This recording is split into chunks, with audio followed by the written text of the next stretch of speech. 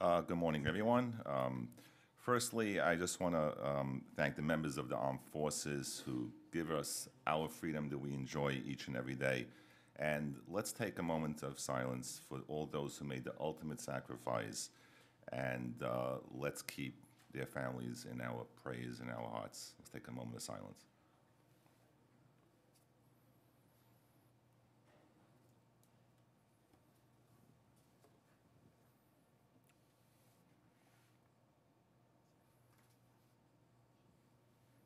Thank you very much.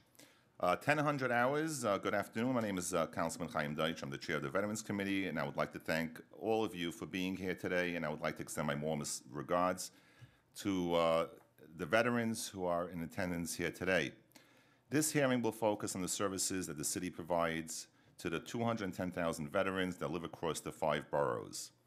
DVS has already gotten off to a good start, and the legislation we are considering simply seeks to codify many of the department's existing practices.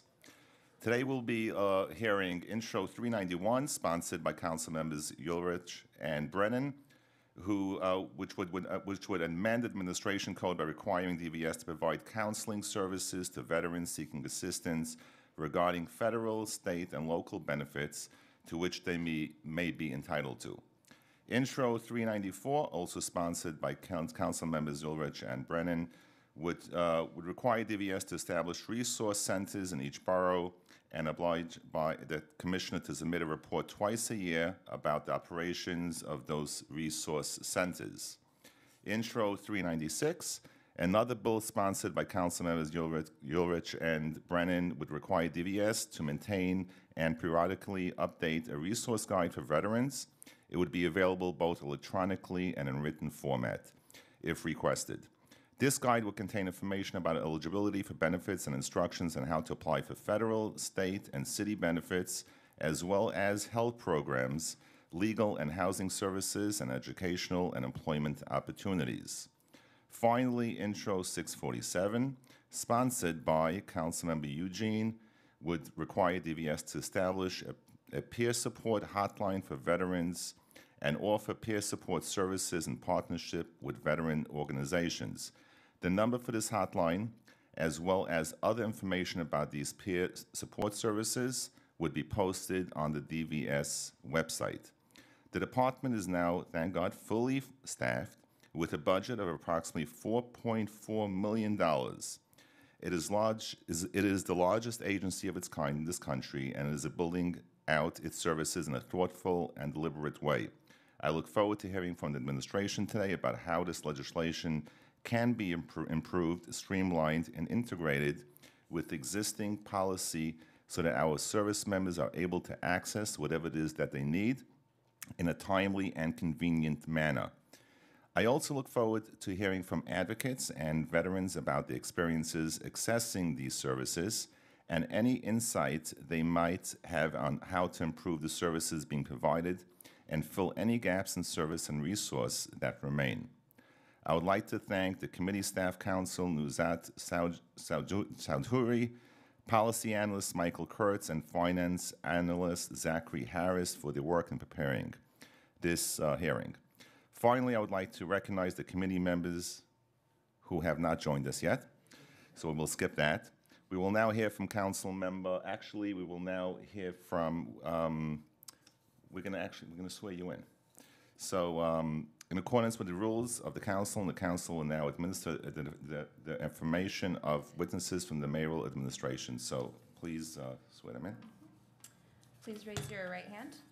Do you affirm to tell the truth, the whole truth, and nothing but the truth in your testimony before this committee and to respond honestly to council member questions?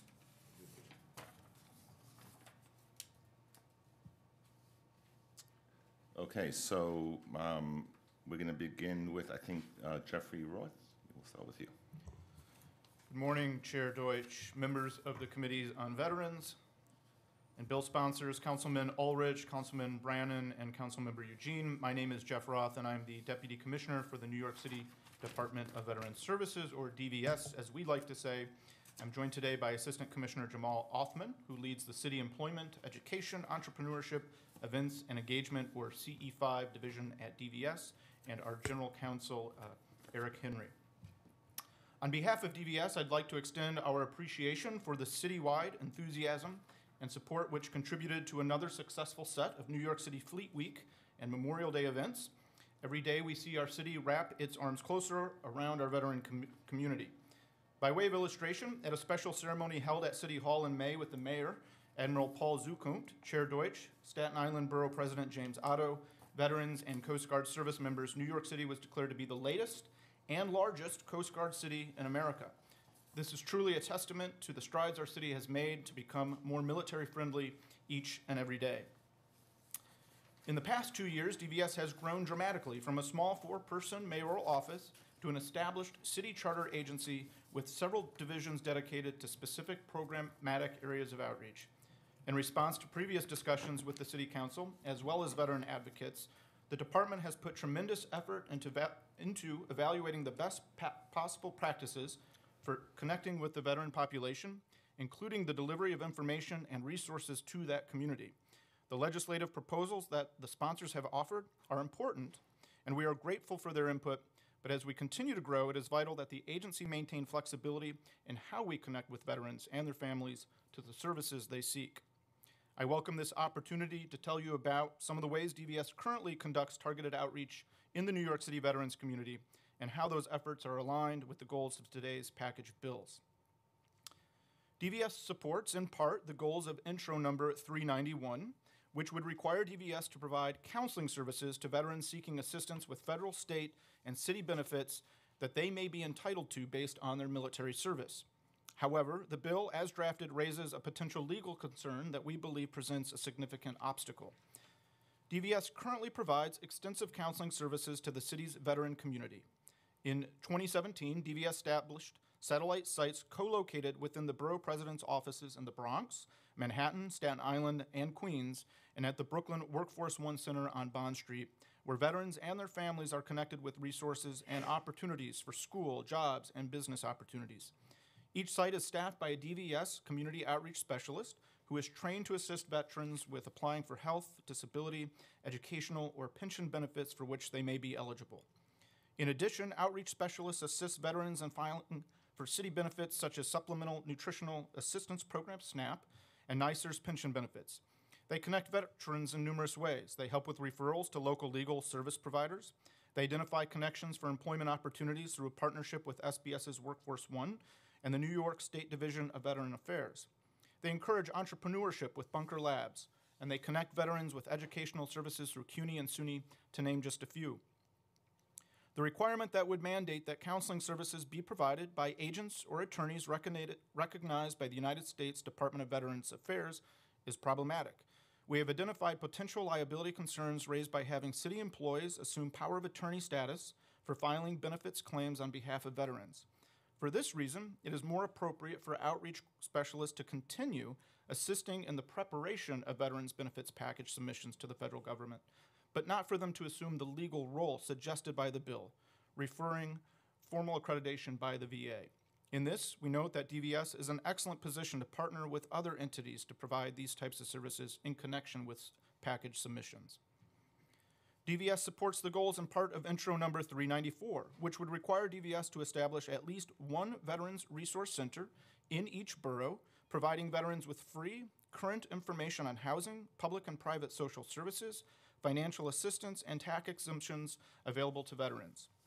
As I mentioned earlier, in 2017, DVS established a citywide presence with satellite sites co-located within the borough president's offices in the Bronx, Manhattan, Staten Island, and Queens, and at the Brooklyn Workforce One Center on Bond Street. We are grateful for the support that our host offices in the 5 boroughs have provided for these satellite sites, for they are a natural convening ground for the public, and they increase DVS's exposure to the veteran community. Also, these sites are accessible by public transportation, and the department's outreach specialists are trained to connect veterans and their families to trusted resources available to them from the city, state, and federal governments. In this way, these sites serve as hubs where veterans can receive one-on-one support to navigate and apply for benefits such as the GI Bill, New York State tuition, veteran property tax exemptions, and local housing support. The department understands the necessity for staff to also be mobile in order to reach our veteran population. Outreach specialists also provide one-on-one counseling and advice on benefits and resources at community board meetings, town halls, and other special events. In addition, the department holds its monthly DVS office hours at Civic Hall on West 22nd Street in Manhattan, where veterans and all members of the New York City community can learn more about the agency and provide feedback on what we can do better to support our service members.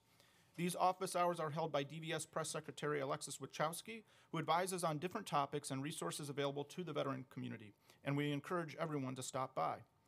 The current satellite system functions well in light of the size and limitations of the satellite sites and staffing limitations of the agency. DVS supports the goals of Intro number 396, which would require DVS to maintain and update a resource guide for veterans containing information about eligibility and the process of applying for federal, state, and city veterans benefits, special rights accorded to the veterans under the law, health programs and services, legal and housing services, small business support, educational and employment opportunities, and other available resources for veterans. In the early stages of DVS's establishment, the agency found that the content and resources included in printed resource guides changed with some regularity, and so the most versatile way to maintain this information would be online. To this end, the department maintains all of the above information on its website, where veterans can explore what benefits they may be eligible for through the Get Help section. There's a comprehensive range of information found on the site, with topics ranging from eligibility and the process for applying for federal, state, and city veterans benefits, special rights accorded to veterans under the law, health programs and services, legal and housing services, small business support, educational and employment opportunities, and other available resources for veterans. For those veterans who might not have access to a computer, they can call the DVS main office, where they are connected with an outreach specialist in their borough for individual, personal service in navigating resources within 24 hours. Printed materials on particular topics are also mailed by DVS to a veteran upon request. DVS also issues a monthly newsletter that describes our work in the community, upcoming events, and resources available to veterans and their families. In addition, information on veteran resources is available through DVS social media, and we encourage all veterans and their families to take full advantage of the information currently available. DVS supports the goals of Intro number 647, which would require DVS to establish and publicize a peer support hotline and other peer support services in partnership with veterans associations and organizations that serve veterans. Peer mentorship and support are valuable tools for ensuring that both transitioning service members and those who may be removed from the military for some time are able to lead fulfilling and productive post-service lives. Towards that end, DVS maintains a strong partnership with ProVetis, which is a trained peer mentoring program that helps veterans and service members successfully transition from the military to the civilian sector. ProVetis is also part of our Mentor a Vet initiative, and DVS conducts direct referrals for veterans who wish to be connected with peer support services at no charge. In addition, ProVetis is also a member of the New York Serves platform, where veterans and their families can be connected to a constellation of service providers across a myriad of needs. The DVS Mentor a Vet initiative includes a list of mentoring organizations on the DVS website with links that directly connect to each organization's page. The list also includes information about the different specialties and veteran subpopulations that each organization serves. For veterans who are homeless, our veteran peer coordinators from our Housing and Support Services team provide peer-to-peer engagement to better understand the veterans' housing needs and help them navigate the apartment search process. This peer engagement continues after our veterans are housed with DVS Aftercare Coordinator, following up to ensure that all of our recently housed veterans transition successfully to their new home and community. Additionally, any veteran or veteran family struggling with housing stability can call our main line or our aftercare hotline and receive extensive homeless prevention assistance. All of this is done in close coordination with our sister agencies such as HRA and the many VA-funded support services for veteran families, SSVF providers in the city. If veterans are experiencing a more complicated or dramatic need for support, such as particular mental health needs, the Whole Health and Community Resilience Team connects them with institutional partners such as the Stephen A. Cohen Family Clinic at NYU Langone, their local VA Vet Center, NYC Well, 311, or the VA Crisis Hotline. DVS welcomes the opportunity to expand its established peer-to-peer support network and looks forward to partnering with many more organizations which fill this need in the veterans community. We thank the New York City Council for its continued support in pushing forward the needs of veterans and their families in New York City. We support the goals of these bills where they do not duplicate current processes at place at DVS. As we continue to grow, we will continue to implement innovative processes, such as the satellite site system for connecting veterans and their families to the services they may need. Thank you again for this opportunity to meet with you today. At this time, I'd be happy to address any of your questions. Thank you. Thank you very much, Jeffrey. So we've been joined by Councilmember Brennan and Councilmember Maisel. So thank you. So what I've heard is that you support all these bills, which is great, and I understand that many of these services you already have. So now, throughout the 5 boroughs, if you take a look, you have 210,000 veterans throughout the city. And if you break them down by boroughs, do you have those numbers of how many veterans we currently in each borough? Yes, we do. The largest is Queens, followed by Brooklyn. I've got percentages here. In Queens, we have 27.9%. Brooklyn is 25.7%, followed by Manhattan at 18.3%. The Bronx, roughly 18%, and Staten Island,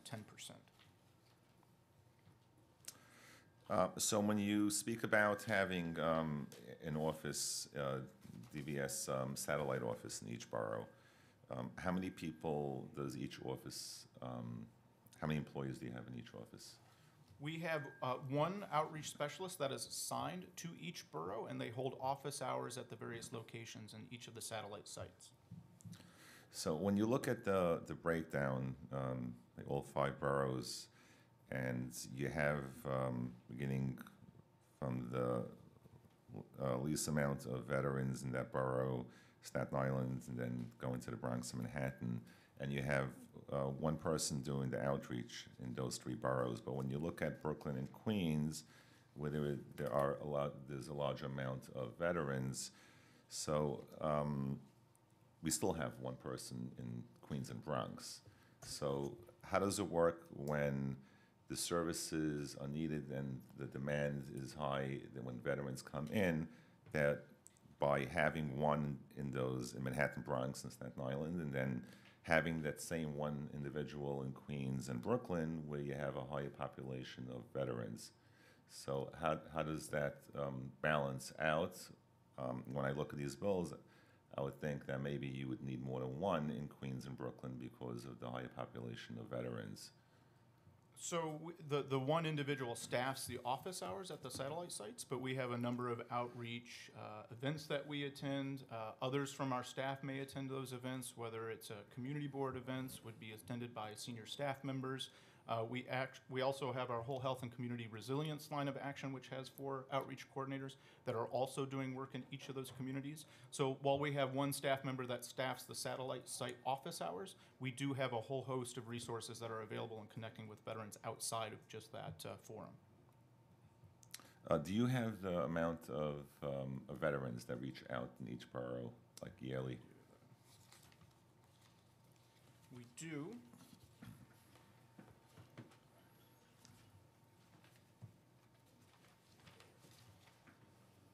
We have a monthly breakout. For example, in 2018, through its satellite offices to date, in the Bronx, we've had 91. Brooklyn, we've had nearly 80. Manhattan, 50. Queens, a little bit lower at 20. And Staten Island's been very high with 100. 100. Can you just repeat the population in all 5 boroughs again, if you don't mind? Yep, absolutely. By percentage, Queens was 27.9%, which is roughly 58,000. Brooklyn was 25.7%, about 55,000. Manhattan is 18%, or 39,000. The Bronx is 18%, about 37,500, and Staten Island 10%, at about 21,500. So when you look at the population in Queens, you have 58,000, and you mentioned the number of 20 of people that reached out to the office, and then in Brooklyn you have a population of 55,000, and you mentioned 80 people, and then you look at the Bronx, where the population is 37,500, you have 91, and then you look at Staten Island, is 21,500, where you have a high amount of veterans that reached out. So when I'm looking at all 5 boroughs and the amounts of veterans that each borough serves and the amount of people that reach out to the service for these services, I just can't believe that, like in Queens, that has the highest population, and only 20 veterans actually reached out for services. So I'm back to my previous question, is that having one office staffed by one peer counselor, if that's sufficient enough, because if you have the highest population of 58,000 in Queens and there's only 20 people that took advantage of the services, I cannot believe out of 58,000 there's only 20 people that needed the services. So that's why I want to take another look to make sure that one peer counselor is sufficient. That's right. Because maybe you need definitely maybe 2 or 3, and this way we could reach out to those larger 58,000 people, because Staten Island has 21,500, which is a smaller borough, but you have 100 veterans that reached out. So maybe because Staten Island is smaller and it's easier for people to get there and to receive those services. Yeah, and the data I don't have in front of me is the number of interactions. So while only 20 went to the Queens satellite location, there are other places where they could receive support from DVS. So they could be calling 311 and transferred to our main location. Folks from Queens may be coming into our main location because we do a number of interactions there as well, or at other community events. So they may not be going in as high of numbers to our satellite location, but they may be interacting with our staff at other locations. So that's, it's with the transit system, and, people have a difficult time making ends meet and not having vehicles and paying for insurances and everything. So we don't want to have veterans going from one borough to another borough to seek those services. They should be able to go into their borough to seek those services. And what troubles me is that the services are there. We have the services. It's not like we have to come up and figure out how we're going to take care of the veterans. So I think there's like a little neglect when it comes to outreach. I wouldn't say neglect, maybe a lack of manpower, because I think we need to do a better job to reach out to those veterans in each borough, and they should receive the services from their borough. And calling 311, I have to try it. I have to try calling 311 to see how they direct you, to make sure, because we keep on telling everyone, call 311 and you'll get the services. So I'm going to call up as a veteran. I'm not a veteran, but I will call up, letting them I'm a veteran, I'd like the services, to see how 301 actually directs an individual to the services that are needed. And if 301 does a good job by directing the veterans to those services, then maybe we need to do a publicity outreach to let people know that 311 is a way to go. And if that doesn't work, we need to better the 301 system when it comes to our veterans. And also, I think looking at these bills, and I'm glad that the administration is supporting them, but we should look at expanding the peer counselors in each borough and making sure that the 58,000 people in Queens and the 55,000 in Brooklyn, and including Manhattan and Staten Island and the Bronx, that they have proper outreach, and the veterans know that you definitely could come here for services. And the services are there. We don't have to come up with any new services. We have, everything's in place, and you guys are doing a great job. And I just want to thank the commissioner. I know she's on vacation now. She's watching now. She's doing a phenomenal job, and she's really a great partner. And she picks up the phone, and like I said, last hearing, 11, 12 o'clock in the morning, she's always available. I wish the hotline was like that. Maybe we should transfer the hotline to the commissioner's cell phone. That wouldn't be a bad idea. Not while she's on but- vacation. Yeah. So before I continue, I just want to give my colleagues an opportunity. So first, we have a bill here sponsored by Councilmember Matthew Eugene, who's sponsoring intro number 647, a local law requiring DVS to establish peer support hotline for veterans. So I want to give Councilmember Eugene an opportunity to speak on this bill. Thank you very much, Chair Dodge.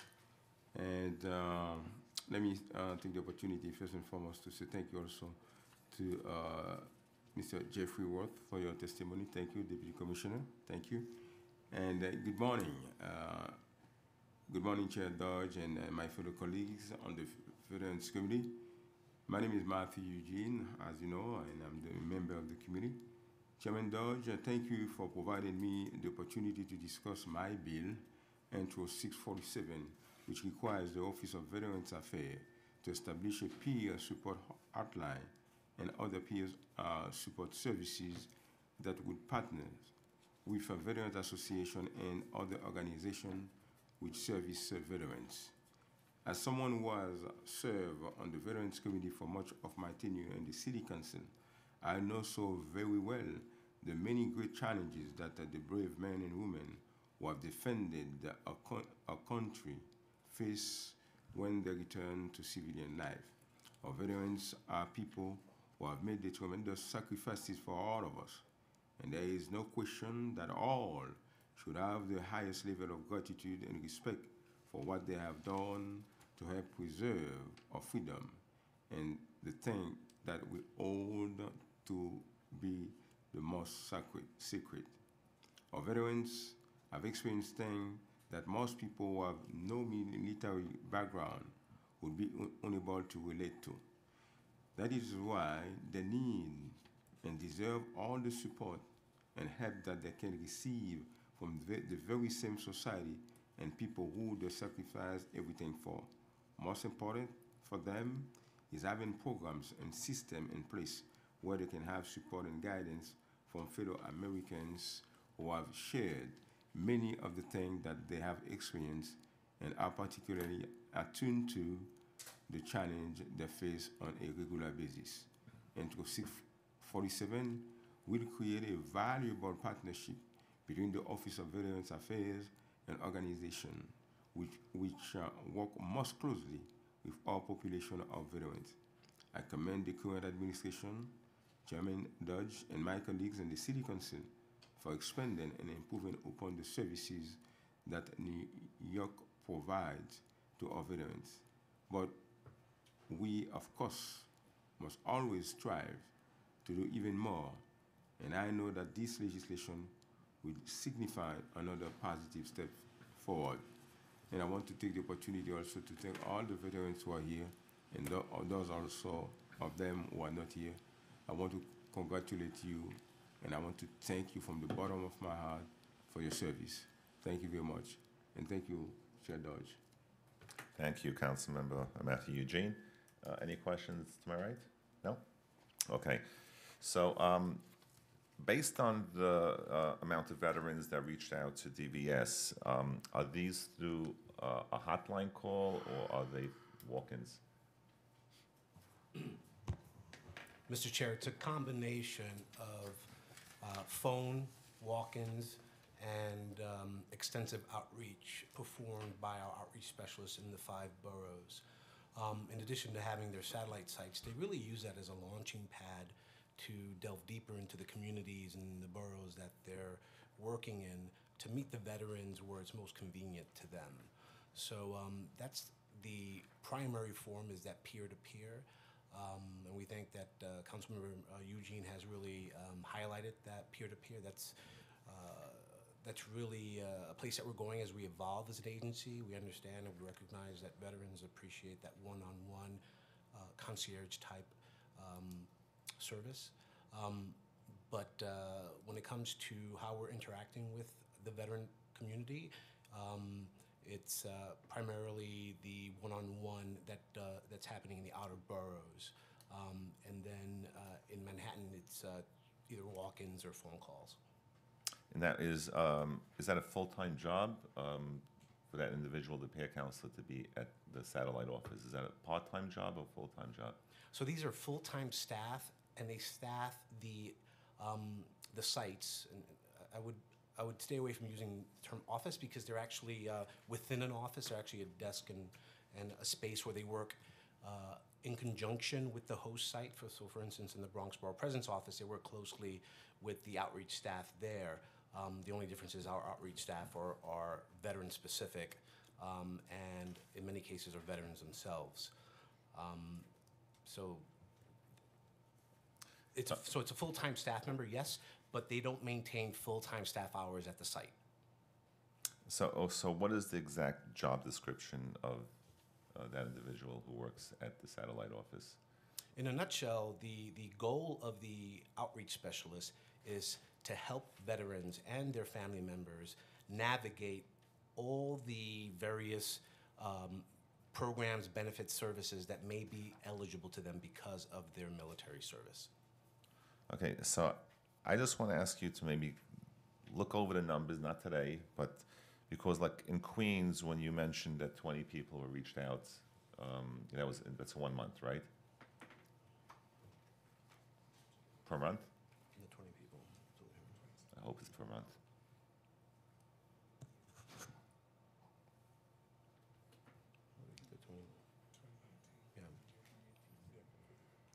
Yeah. That's year to date 2018. So it's for the full year, 20 people?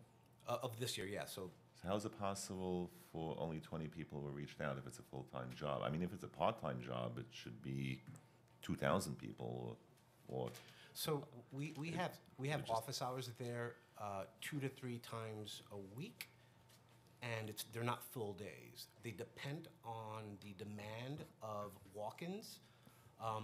If the demand of walk-ins have gotten lower, that outreach specialist is trained to then spend their time most effectively, which is out in the community, going to the veterans. If veterans don't come to us, we're going to go to them. Yeah, but something doesn't add up here. If I was working at one of the sites, if I was working in Queens, and I'm going to meetings, with veterans, and I'm going to so many different organizations and people that are involved with veterans, and then I have a full-time job, and people come into my office, and there's a hotline number. Does each borough have a hotline where that peer counselor is situated? We have a phone system that allows anyone to call our main number, and Okay, I'll get to that. I'll get to that in a minute. I'll get to my next question. But it just doesn't add up to me that, again, if I was working out of Queens and for full 2018, and my job is to reach out to veterans and to provide services, I'm constantly hearing from advocates that, we need, a lot of veterans need services.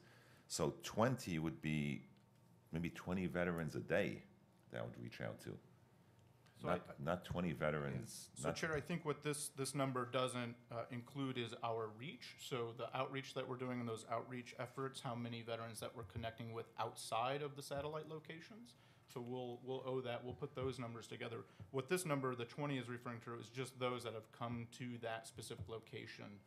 Yeah, but for it still doesn't add up, because if we're spending money on each borough to have a location for veterans, we have to use those resources that we have. And we have to make sure that the veterans know that this is a place for you to come. And to have 20 for a full year is like unacceptable. That's right. And I think what we can do is put the numbers together that show how many veterans that we've connected with, our outreach coordinators in Queens have connected with through all of the different resource fairs they attend, community events they attend, and all that. That number doesn't reflect. Yeah, but in that the should 20. be all an additional to the That's to right. the, Yeah, to the that's borough. right. So I mean, if you come back to me and tell me that through the other resources you reached out to 50,000, I'll be very happy about that. But then just to have, I don't want to look at the full number. We'll talk about that maybe at the next hearing.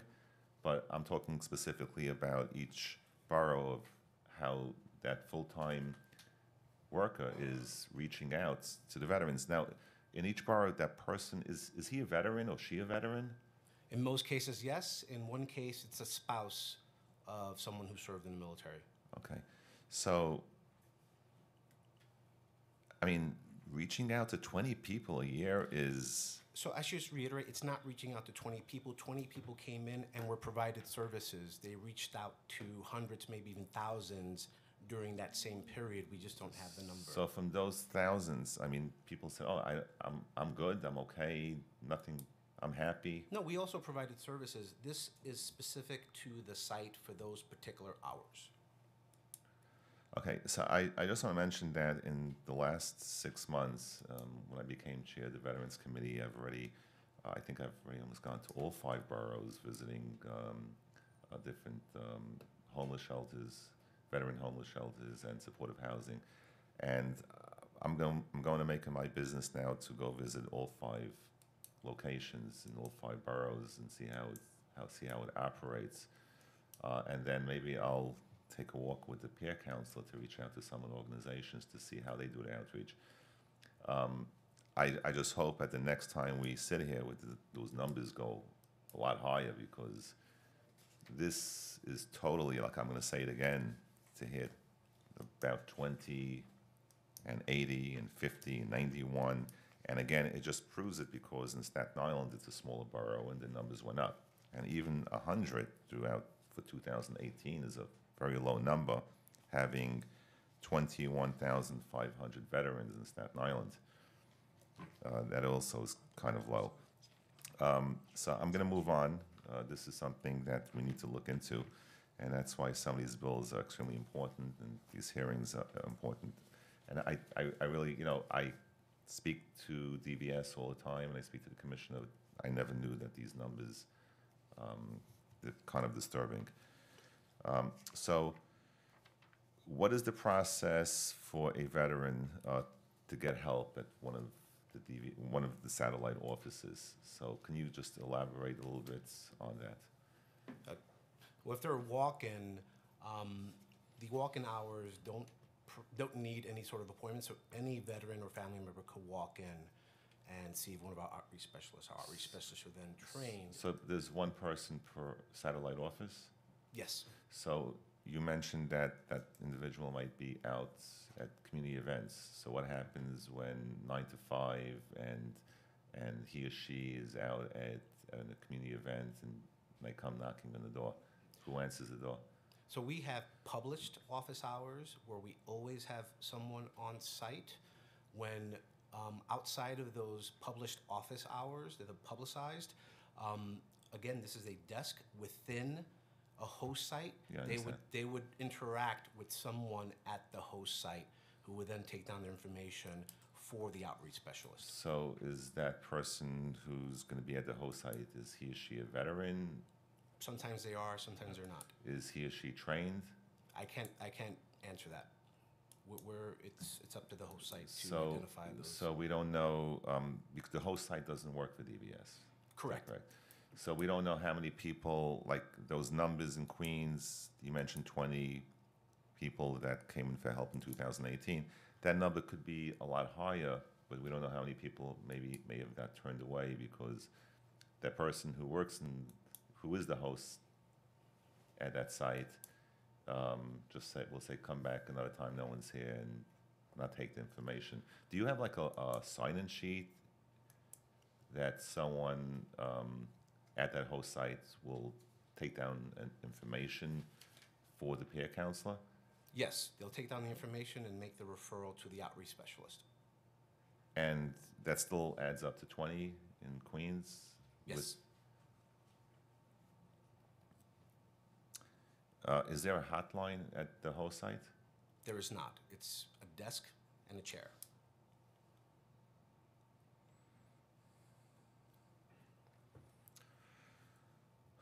All right. I think this is something we still need to, work to be done, and to see how we could make sure. I'm not looking to raise the numbers just to raise the numbers, but I'm sure that if, we speak to the 58,000 veterans in Queens and ask them if everything's okay, I don't think they're all going to say that, yeah, everything is fine and there's no issues.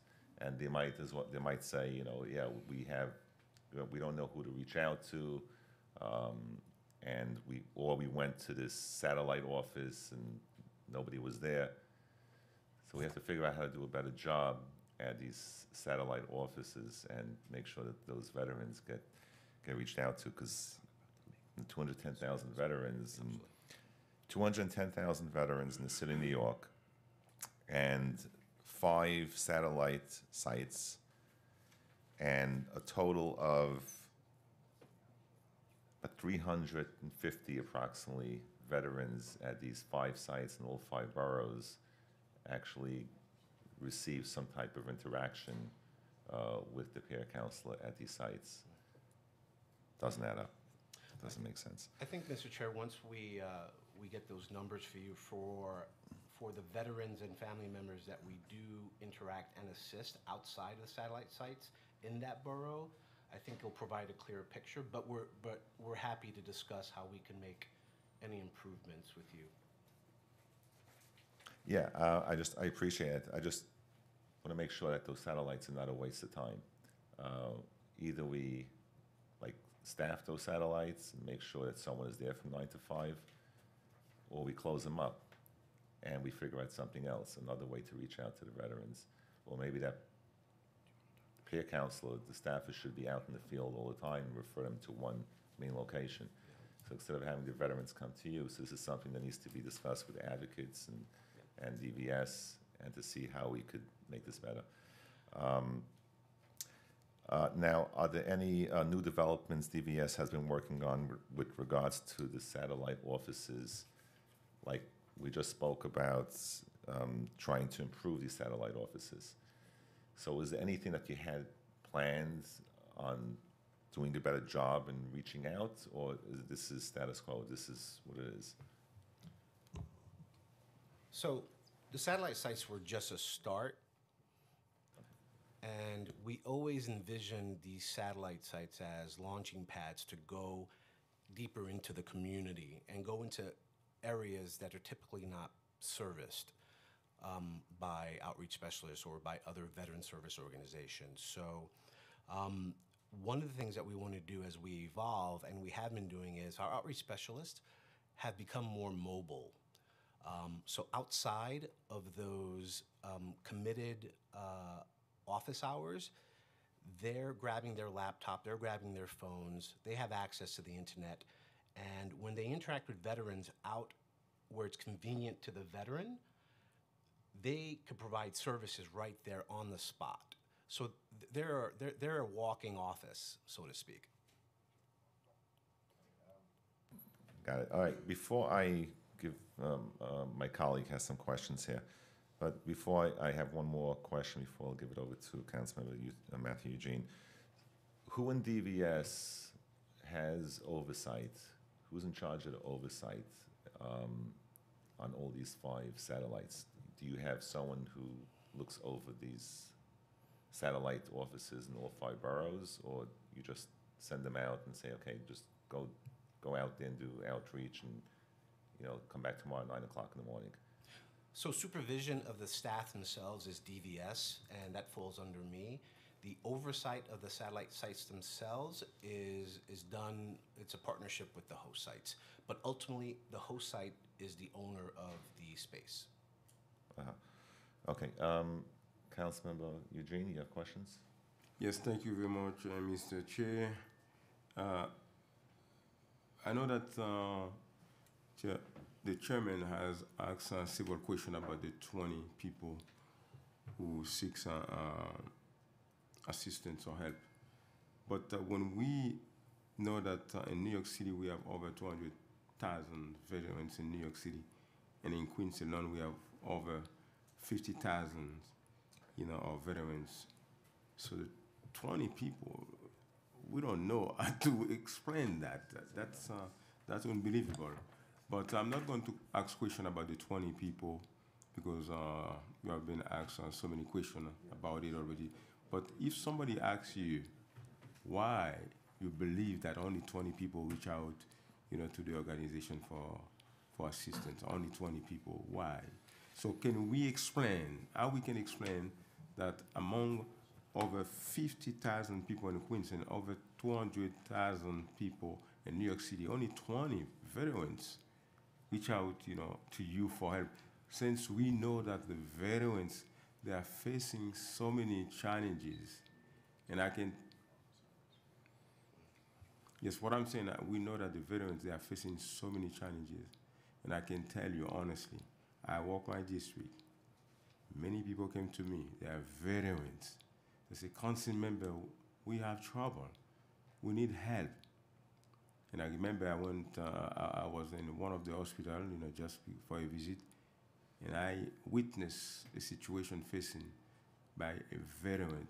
The guy was mad and sad, and that was not acceptable because he said he doesn't know what to do, where to go. So what would be your answer to that? Why only 20 people, 20 veterans? I know that you have, I'm not talking about the outreach that you have done, reaching out people, veterans in the community, providing services in other ways. I'm talking about people reaching out to your organization. Now, I think we could all think about all different ways of why veterans may not or are not coming into satellite offices or are seeking services. I think you're very right.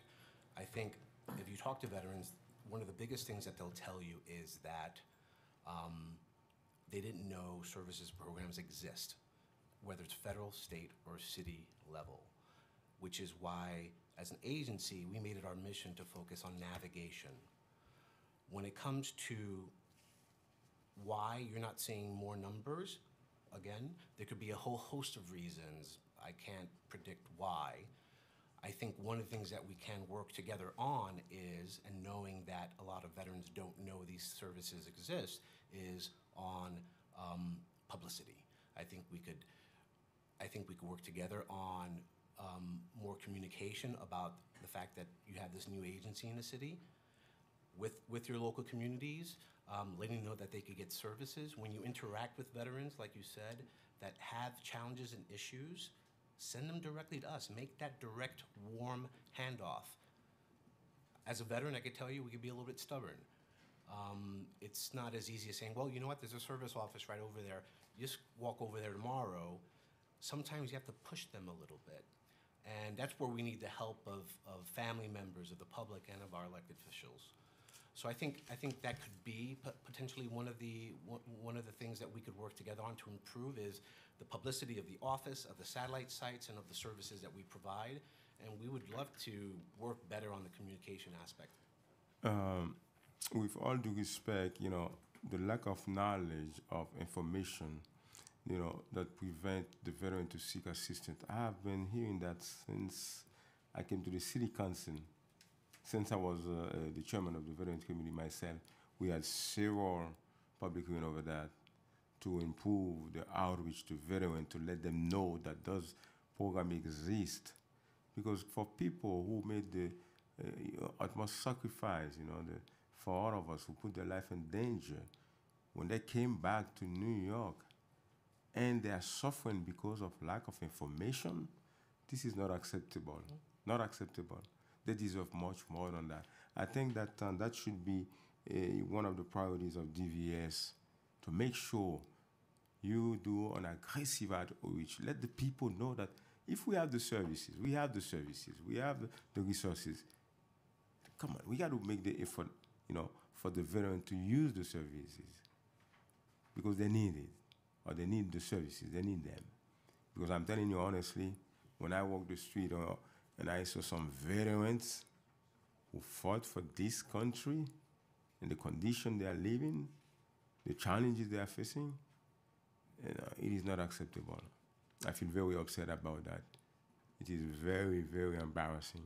So I wish, my hope is to see that the DVS, make this a priority to reach out the veteran, to make sure that they know the services exist. Because it is sad for people after serving, when they come back, they have really, that they have trouble. They need assistance. But the other thing that I want to say And I love saying that because my father always said, my son, there's no perfection. I don't say that you don't do the best that you can do. You don't do anything. This is not what I'm saying. But there's always ways to strive and to do better. And my father always said that there's no perfection. Every single day, my son, you got to go to bed. Before you go to bed, think about what you have done during the day, what you have done during the week, and see what was good. How can you improve what you have done? So I know you have an outreach system. But could you tell us about the way or the technique, the system that you use to evaluate if the outreach that you are doing is working? Because you have to evaluate. If you are trying to reach out to some people, you say, my goal is to reach 100 people today. You got to get a goal, 100 people today. If I don't, at the end of the day, I got to go back and see, did I reach 100 people? If not, why? If I did, can I reach 200 tomorrow? So what is your evaluation system just to quantify, how many people you reach every time and to evaluate if your outreach system works? So first off, I want to thank your father for those wise words of wisdom. I think he's absolutely right, and we'd love to discuss with you further any ideas for enhancing our outreach. So that's without saying. When it comes to evaluation, we are striving to become more of a data-driven organization. As you know, when you were the chair under the Mayor's Office of Veteran Affairs, it was a very small office, 4 to 5 people, and they reacted more like they did a great job with what they had, but they were more reactionary. We want to be more proactive based on what the needs are in the community, and only data could tell us that, evaluation, like you just said. So with regard to that, what we are doing is we are taking steps to establish a CRM system, whereas before we were using, rudimentary tracking systems that really didn't tell you any sort of intelligence that you could act on. It just basically tracked basic information, whereas now we are instituting a CRM system that will be able to track all the data. We'll be able to input it,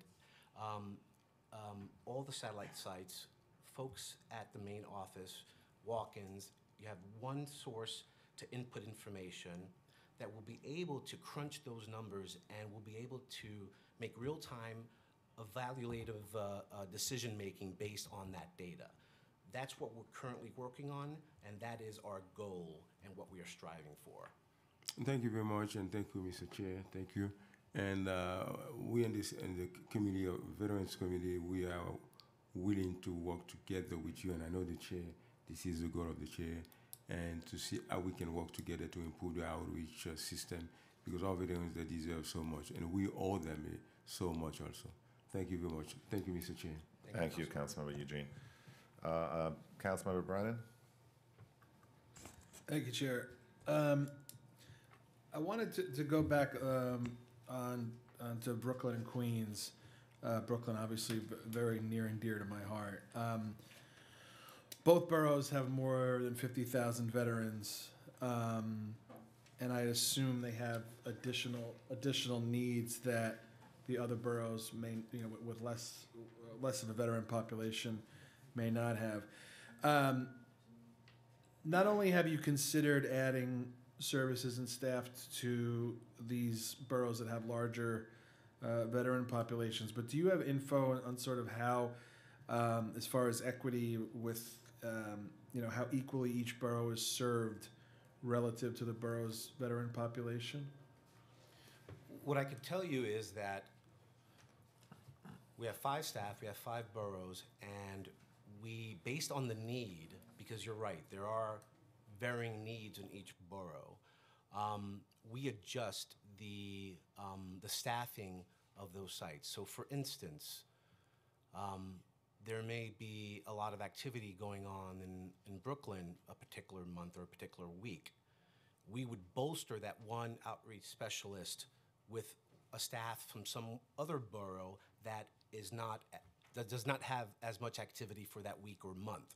We also have staff that work at our main office that could also reinforce any particular borough who happens to have more activity.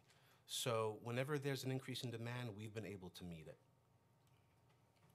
It's sort of on a la carte basis, I guess. Like I got From time to time, we can make adjustments, but most of the time, we've been able to identify the correct amount of resources for each borough. Okay. I mean, is it something that you're keeping an eye on? I mean, I assume, you know, with all due respect to Staten Island, if they have the lowest veteran population, I would assume, you know, Brooklyn or Queens would require more on a resource level than Staten Island would. Well, I can't speak to what the exact needs of each borough are. I think we're making the assumption larger population, more needs. With a larger borough also comes other organizations that also provide support services. But I think overwhelmingly, yes, there would be an increase in needs. What I can say is right now we've been able to meet those needs. Whether we need those going forward, I can't speak to that. I think when we institute the CRM and we learn more about the population that we're serving, I think we'll, you know, course correct as needed to provide those additional resources where needed. Okay. Yeah, I mean, I think I you know, speak for the chair in that we want you to succeed. So, I mean, I think if there are needs there, you know, it's up to you guys to let us know.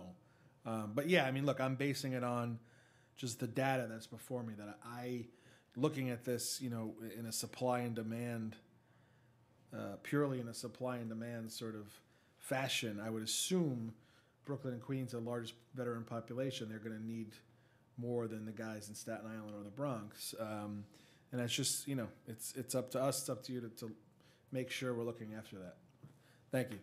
Thank you, Councilmember. Thank you, Councilmember. So I'm not going to take up all morning to ask you questions, but I think we understand where we are at right now.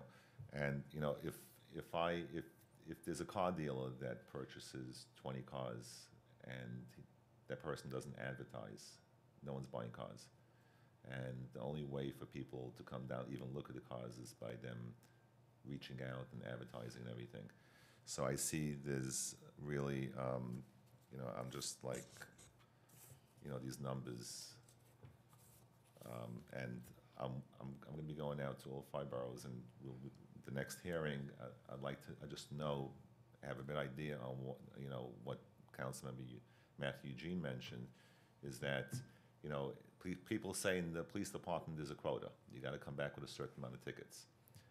I would like to see a quota here, not in the police department, but with EVS, that they should be mandated to reach out and say, you know, something, you got to strive every day to reach out to more and more people, and just to get those numbers up and to get the services better.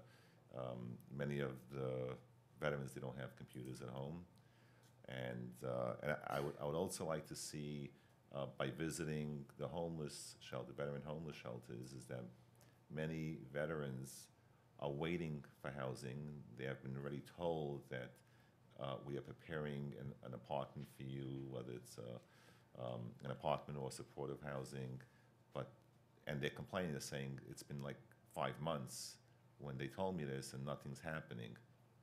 So I would like to see more, you know, from DVS being involved with those veterans who are in these homeless shelters spread out throughout the city, to streamline the process and to make sure that if there is an apartment available, it shouldn't remain empty.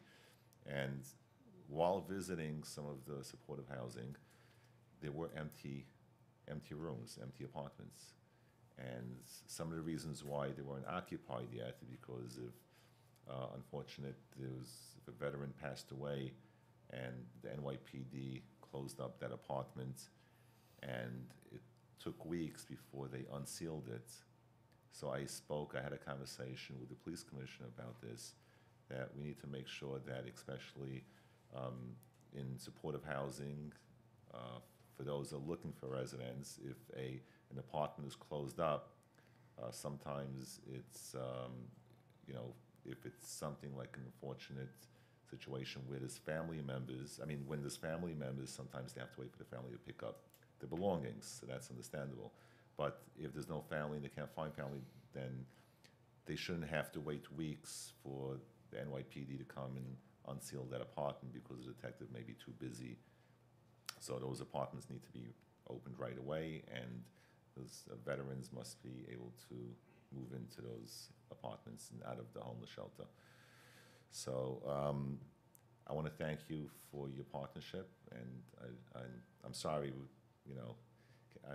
we speak a lot. We speak a lot on the phone. We have meetings, and I'm proud to say that with my colleagues in the city council, we're able to raise the initiatives in the city council, additional $1 million for our veteran groups.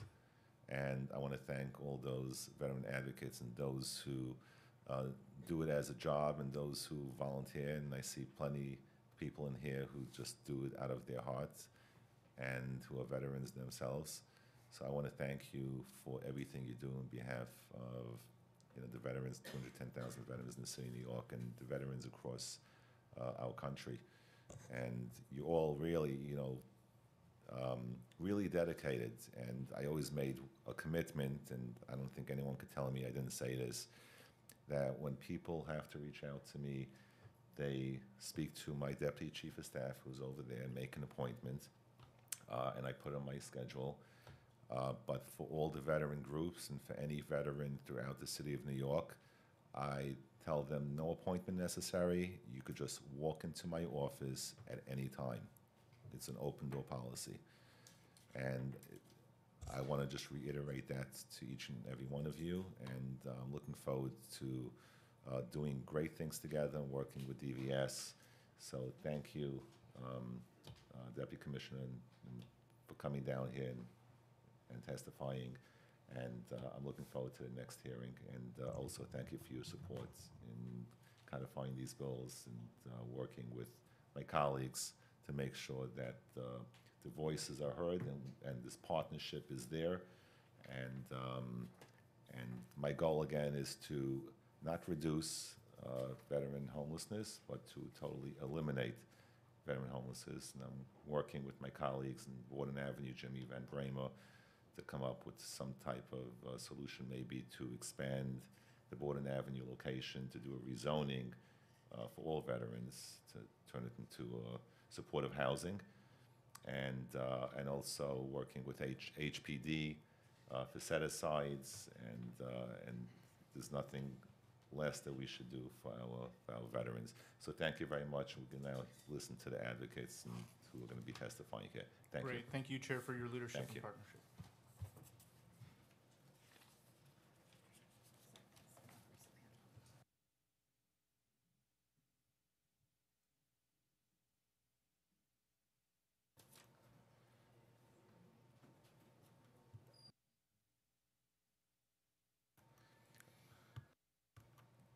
David Titus from NYLAG. Melissa Malfidas. If I pronounce your name wrong, I apologize ahead of time. Reed Bennett. Armando Crescenzi.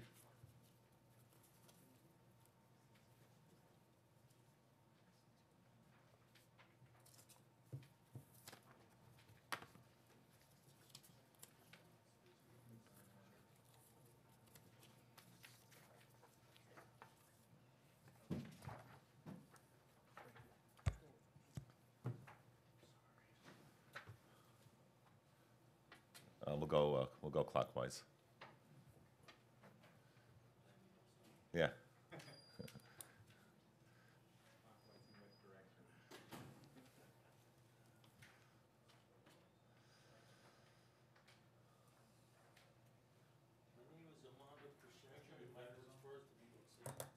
Yeah, turn on your mic. Thanks.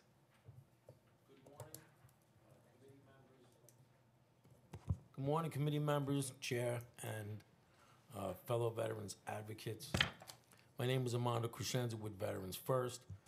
I'm from the Bronx, District 13. My councilman is the Honorable Mark Onai.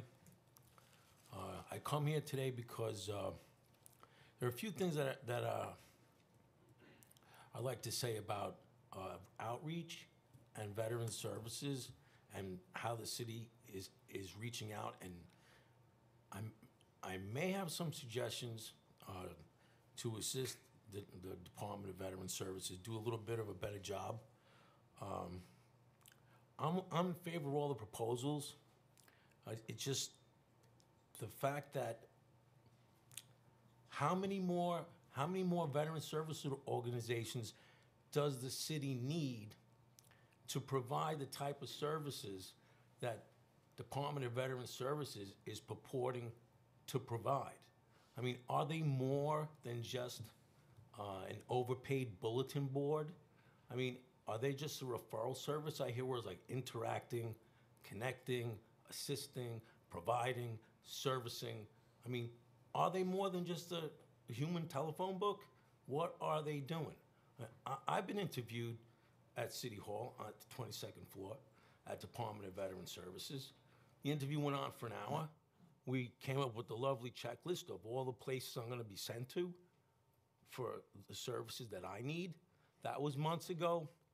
I never had a follow-up. All right, so even though I'm in favor of satellite services throughout the boroughs, if we're going to replicate a service that really is redundant to begin with all the other veteran services organizations out there, shouldn't we get good at it first? I mean, shouldn't the Department of Veteran Affairs come up with the numbers to prove that they are worthy of the funding to go out and help veterans who need help?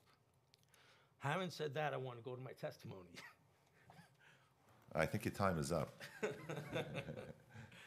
Anyway, I work as a street vendor. So I just want to answer your question. So first of all, like I mentioned before, we have been able to raise the Veterans Initiative to $2.3 million this year, which went to approximately 15 different advocate groups. And I met with the commissioner just last week, and we will be having a roundtable meeting with all the organizations and all the advocates, as well as the commissioner and the staff. Each organization will be providing the services that will be explaining the services that they provide for the veterans, and there will be oversight to make sure that the veterans, whatever their needs are met. There is certain gap in services, so this year I was proud to, add additional funding to some other groups to close that gap, and I'm sure we'll still find more gap in services in certain ways. And whatever you just spoke, whatever you just mentioned, we're going to make sure that it's not just referrals, is that veterans are being helped. And you'll come back at the next hearing if you want, and if you have any specifics, you could always speak to me after the hearing, and we'll get to the bottom of it. Now you could go. I do have one other point specifically. As a disabled vet, I street vend pursuant to New York State Law GBL 35. New York State law provides that disabled vets can street vend anywhere in the city of New York. What has happened was, speaking about outreach, and this is kind of like a shutdown, because since Department of Veteran Services has been created, when I call the council members, they tell me, oh, you're in luck. We have the Department of Veteran Services who can help you. And then I call the Department of Veteran Services, and they refuse to help us with any street vending issues at all. We need help with all the agencies, Department of Health, MTA, Department of Transportation.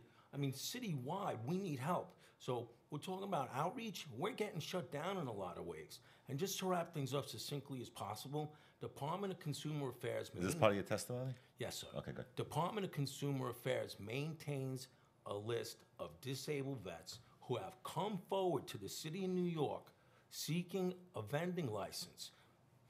Mostly, all of us need help besides the vending license. I mean, we need help with the vending also. We need the protection and we need the support, and we're trying to maintain some dignity out there.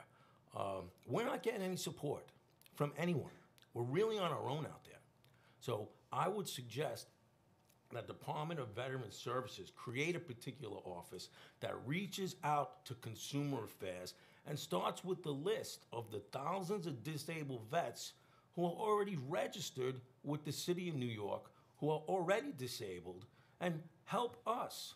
Help us with all our other veterans benefits that you are purporting to provide services and counseling for, and help us build our businesses. Protect us from some of the insanity and the injustice from some of the other agencies. You know, the nuttiness we face out there every day on the street. The turnover of veterans on the consumer affairs list is like 50 or 60% every year.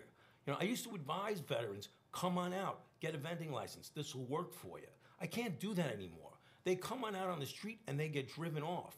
They're harassed by the police and other city agencies. It's insane. I just can't understand why Department of Veteran Services refuse to help disabled vets who are licensed with consumer affairs and need help building some self-sufficiency through their own business. Thank you. Thank you, Armando. And if you want, you could speak to my Deputy Chief of Staff who's here, and if you, I'll respond to those questions, okay? She'll give you my email address. You'll always get a response, okay? So don't wait. She's already responded to one of my emails. Great. So don't wait for a hearing to let out, your frustrations. I look forward to And I know you let out your frustration because you didn't read off your testimony, and it's better sometimes to speak from the heart. So I appreciate that. Okay, so you could always reach me anytime, 24 hours. Thank you. Armando. Okay. Chair Deutsch, council members and staff, good morning, and thank you for this opportunity to express our support for the proposed bills on benefits counseling services for veterans and creating veterans resource centers and guides, a resource guide. My name is David Titus. I'm an attorney with the Legal Health Division of New York Legal Assistance Group, or NYLAG. I'm joined here by my colleague Melissa Malfetis, coordinating attorney for NYLAG's Veterans Legal Assistance Program, which works with veterans outside the VA system. Legal Health has served over 1,000 veterans in VA medical centers, clinics for behavioral health, geriatrics, women's health, and in transition and care management for post 9/11 veterans, much of this work involves assisting veterans in obtaining VA benefits, as well as other legal issues. The application and claims process for obtaining VA benefits is highly complex. Veterans going through this process without representation can often feel overwhelmed and frustrated. And so it's no surprise that VA statistics show that a veteran's best chance at obtaining these benefits on appeal is to have an attorney accredited by the VA representing them on their appeal. So we're in full support of the proposals and would urge that a VA accredited attorney be an integral part of those services. So I'll turn it over to Melissa. Good morning and Thank you, David. Thank you. Thank you. I would first like to say that I was very excited to read the budget, and I'm very happy that the City Council in this city is really taking this issue seriously. I do believe, I myself am a former service member, and everyone on my staff is either a service member or the close relative of a service member. I take that seriously. My program right now is staffed by one full-time attorney, one half-time attorney, and one paralegal. That's who's on staff at my program. Everyone else is either a pro bono volunteer or a law student intern, and I have also recruited disabled veterans to come and intern at the office, specifically undergraduate students. So that's who I have working in my program. And to speak to 391 for a moment, I noticed a couple of key phrases. The first is counseling services, and our hope, based on what David just shared, my hope is that that includes attorneys, as it states, and that counseling services really means representation, because we can counsel and advise veterans all day long on how to obtain benefits, but without tangible, real help. Sometimes the process is too daunting, it is too confusing, and the process at the end of the day is legal in nature. And so having an attorney work toward the goal of obtaining VA, specifically disability benefits, not only helps veterans achieve more financial stability and move away from homelessness, but it also helps them move away from the city public assistance your safety net and onto federal benefits, which is a benefit for the city, it's a benefit for veterans and for their families. So it's win it all around. The other thing that I would just like to share is that our program right now, in the last year, served about 600 veterans. I would like to see expansion there. NYLAG overall last year served about 1,800 veterans in total. And that was services across the board. That was eviction prevention, foreclosure prevention. That was healthcare access, access to Medicaid and Medicare. That was estate planning, and the most common request that our veterans hotlines receive, and I believe I can speak for legal health and for myself when I say the most common request that we receive is for assistance in navigating the VA disability benefit landscape. That's all I have, and to sum up, we are totally in support of the passage of these bills. Thank you. Thank you, Melissa, and thank you for your service, and I appreciate you taking the time to come down here this morning. So we'll get now to Reed. Yes, sir. Yeah, it was nice meeting you this morning. Yes, thank you. Hopefully I won't be redundant. Yeah, that's fine. First of all, I just want to thank Councilmember Brennan for sticking around, because usually when after the hearings, when advocates testify, we usually have like an empty table here. So I want to thank the councilmember for being here. So I'd like to greet you, council member and members and staff and the chair, of course. My name is Reed Bennett. I'm a proud former Marine Corps infantry officer. Other than the twitch and the hearing loss, I think I'm okay, but you tell me. So I am also a member of NYU's Veterans Future Labs, located in Brooklyn. If you know it, at Industry City, call me a vetrepreneur. We also thank the borough for supporting us there. Also, I've recently moved to New York City from Detroit. I guess that makes me 210,000 vets plus one. And as I'm told, or at least we're told outside of New York City, if you can make it here, you can make it anywhere. So I'm hopefully going to be able to prove that to the positive. So as I told the chair briefly before this, and if you don't mind me being redundant, because I welcome anyone who might be interested in what I'm up to come up to me, and I can come to them, obviously. So I'm the founder of a venture capital-backed startup called HeroHomes.com. Think of it as a Zillow for military veterans, or Realtor.com military veterans, focused on VA loan guarantees, which in New York City is up to a no money down, $679,650. Obviously, all of the 210,000 of us don't qualify for any of that to the maximum, but still, that is the maximum amount. And what we are specifically focused on is that few of us vets, if not none of us, do not know that we can use this buying power to buy and be a resident landlord in a 2, 3, or 4 family property, and one of those units can be a commercial unit. So I know in New York City and in the rest of the country, it's the best landlord's market in 70 years, which also translates into the worst renters market in 70 years. So again, there's more to be said about this. But if you take in Brooklyn, which I guess I am now a Brooklynite, being at the Futures Lab and having lived there for the last week or so if you'll please allow me to be one of you. With Brooklyn's 55,000 vets, that roughly translates into an unrecognized and untapped $37.4 billion. And what do they say, $1 billion here, $1 billion there? It starts to be real money. So what I would suggest, and welcome a discussion with anybody, how I can input into what you're doing, because obviously intentions are good and effort is good too, but in the end of the day, money seems to drive things. So again, my name is Reed Bennett. I'm with HeroHomes.com. My email is reed@herohomes.com. And thank you for the honor, so new into my residency in New York City, to be addressing the City Council. It's unbelievable. So thank you. Thank you, Reed. On behalf of the 210,001 veterans, I want to thank you.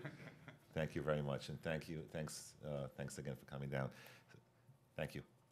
So I'd like to call up now Evans Wang and Hannah Sinaway.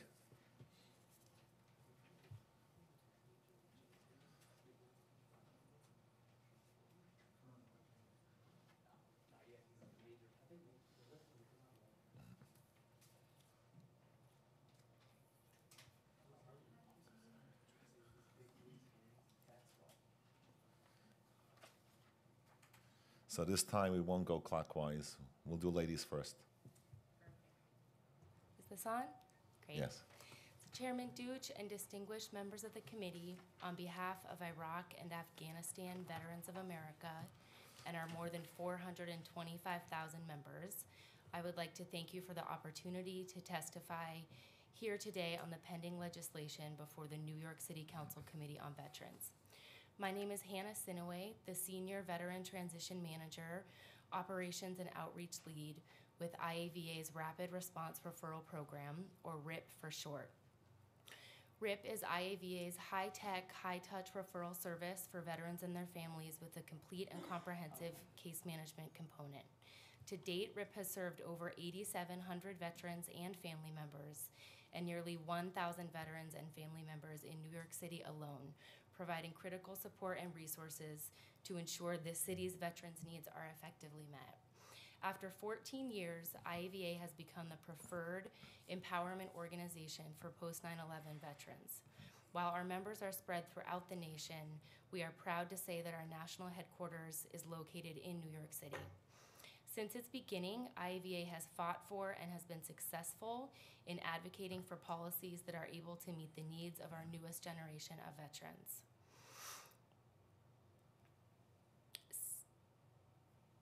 We are pleased that DVS has an increased budget for fiscal year 2019 and an increase of $1 million for the Council's Veterans Initiative and an overall positive funding outlook to support New York City veterans. Our testimony today is focused on 4 bills before the committee. First, 391, to require the DVS to provide counseling services to veterans by VA-accredited counselors and have locations within all 5 boroughs. 394 would, in addition to requiring DVS to establish accessible veteran resource centers to provide veterans with free information on housing, social services, financial assistance, and tax exemptions that are available to them. The bill would also require DVS to submit a semi-annual report on the frequency of services offered and the number of veterans utilizing the service. INT 396 would mandate that the DVS create an online and paper resource guide for veterans to cover eligibility and the application process for various veteran services at the federal, state, and local levels. Finally, 647 would establish a peer support hotline and provide other peer support services in partnership with veterans organizations. This number would be posted online alongside other peer-to-peer services offered. IAVA is supportive of the intention behind these bills. However, after consulting New York City veterans advocates, it appears that these bills are redundant with current DVS programs already in place. IAVA would like to hear the committee's concerns with the current programs in place and their reasoning for moving forward with the proposed legislation. Additionally, IAVA would rather see the DVS budget of $4.6 million for fiscal year 2019 focused on a number of shortfalls that are not currently being addressed, namely the Brooklyn VA Hospital's repeated cutbacks and affordable housing options for veterans through strengthening the VA home loan program. IAVA would encourage the committee to spend its time and resources on these pressing issues that do not currently have solutions, rather than reinforcing programs that already exist through both DVS and VSO programs. Members of the committee, thank you again for the opportunity to share IAVA's views on these issues today. I look forward to answering any questions that you may have. Thank you. Thank you, Hannah. Thanks for coming down today. So I would love to set up a meeting, listen to your ideas. So we're going to get Tova. She'll get the information. Excellent. Thank you. And I would love to hear it. And I think, like, these bills are some of the things, that DVS is already doing, and just to codify what's already in place. And so I think it's important to make sure that these services continue. I'd love to hear from you and get your feedback on different initiatives and also additional, possibly to get more funding for different resources. I So thank you very appreciate much. that. Thank you. Thank you. Evans. Hello. Hey. Hey. Good morning. Thanks so much. So, probably gonna read a little bit of this, but just wanted to say thanks for kind of calling out like that 20 number. That was kind of low, and just really drilling down and setting those goals and making sure that outreach is there. I don't want to be one of those statistics, but I had no idea these services, and they could be very useful. So my name is Evans Wang. I'm a Queens resident. I'm Oh, actually you're moving- Queens. You might be 21. Yeah. I'm actually moving to Brooklyn, taking a new position, but I'm the chapter leader for an organization called Operation Code. What it is, it's a national nonprofit that helps veterans transition into tech careers. That's both the veteran, the military veteran, as well as the military spouse. I've previously served as a field artillery captain with 2 deployments, one to Kuwait and Iraq, and the other to South Africa, which is amazing. I'm still currently serving as a reservist, where I teach ROTC at City College, right there in Upper Manhattan. I'm very fortunate to be a member of WeWork and the Veteran in Residence, this sweet t-shirt, program, in which it provides 6 months of free workspace within the WeWork.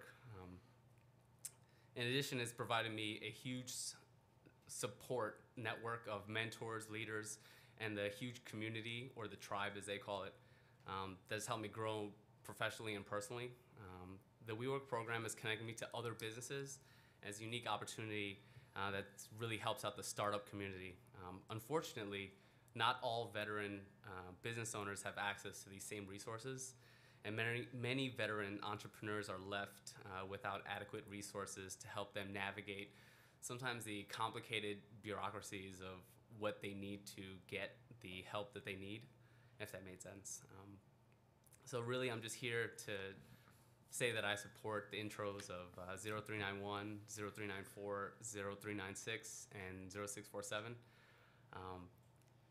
Basically, I just appreciate you guys introducing the bill, and really just want to lend my support to that. That's really all I got, unless you have any questions for me.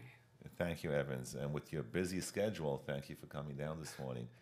And I hope, I'm not going to ask you where you live, but I hope you're going to be moving into my district. Flatbush. All right, that's pretty close. Flatbush is divided into 4 districts, so I'm not going to ask you what street because we're online. But if it's my part of Flatbush, then you're in my district. Absolutely. Okay, so you could Google your address, and then you'll find out who your council member will be. Thanks so much. All right, thank you very much. Thanks for coming down. Thank you. So anyone else want to testify? No?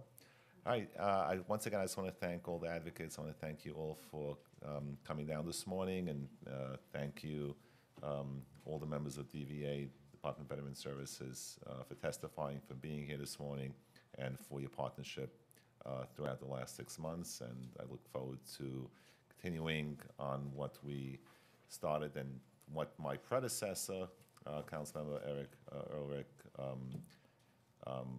from his accomplishments working with DVS and all the advocate groups. So many good things to come. Thank you very much. And thanks from Detroit, right? Detroit, thank you. Yeah. Thank you very much. Have a great morning and enjoy your day. It's, I'll give you the weather update if you just give me 1 minute. And thank you for flying with the New York City Council.